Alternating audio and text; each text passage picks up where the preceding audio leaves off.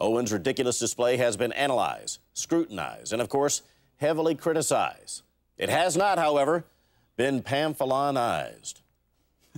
Until now. Let's keep it going. Next poet, you don't mind, Sean.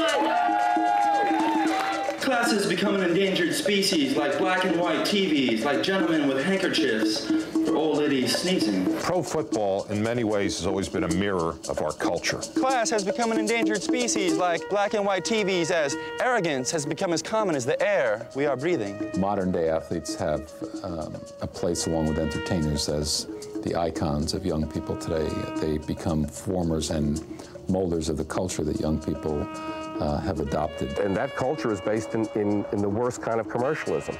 It's let's sell bad as good. Well, let's sell it hard. Let's see what happens. Huh, look what's happened. Class can't be caught like a pass, but it can be lost in a flash with an ill-advised mad dash, playing the punk, being an ass. Being an ass. Showing the remorse of a petulant child after their first public bowel movement. I just feel like I've been singled out.